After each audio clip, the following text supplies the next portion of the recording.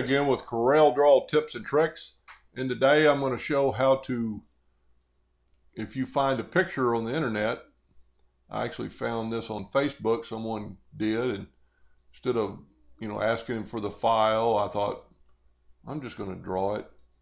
He took some time drawing it. It's a really neat pig that says barbecue on it. But anyway, you take your picture, you import it in, and then you go up to bitmap and you convert the bitmap. And a lot of times I'm going to do black and white, but this time I thought I'm going to try grayscale, and it worked. So there's my grayscale image. So then you would go up to bitmap, and I used a detailed logo on this one, and it seemed to work pretty well. You can play with these 6 different ones. Normally if it's clip art, I use clip art, but this time I thought I'd try this. And then this is what you get. It actually is going to be on top after you're done, so just move it out of the way. We'll zoom in here. And there's a couple ways to do this. One is just ungroup it, and then just start deleting these pieces you don't want. And I said there's another way to do this, and what that would be to grab the objects you want, all of them, and move them out of the way. And it might save you a little bit of time. But I found I just like deleting, so just click on them, hit your delete key, get rid of all this garbage that you don't need. Now in this case, because this picture was on a board, you're going to get some, and that's all connected, but these fragile little fringe areas you can get rid of. That's about all you can do. Then we're going to take this one, and we're going to take and get our shape tool, and we're just going to start deleting these lines that are in the board. Now this is going to take you some time. It's not all that easy. Tell you what, let's do this. Let's take out the fill, add a red hairline. So I'll left click fill, right click, and then you're just going to have to zoom in and start deleting these nodes. Excuse me. And when you get to a part like this where it's just a bunch of big circles, sometimes it'll delete, and then you just go and connect those 2 nodes back.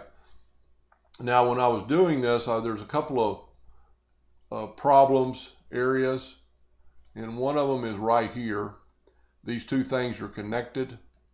So to get rid of those nodes is kind of hard, but if you'll take your 2-point line and just draw a line between there and there, well, let's redo that one.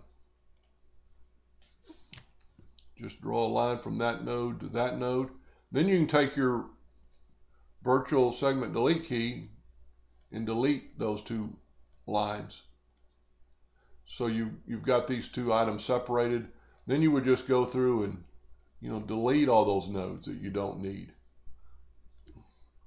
And then yes, it takes some time, and you're going to find some nodes like that, but just grab that node and just bring it back over. Go through here, and now you can see in this one, these three objects are connected somehow when you're using the shape tool. So what you have to do is go up to arrange, break curve apart, and now they're individual items.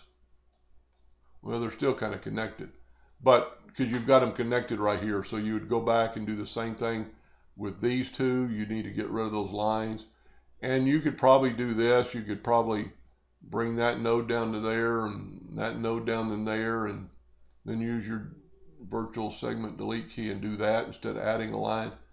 And as you can see, I had a double line there. So, well, what it is just the nodes are overlapping. So you want to get them and straighten out that node.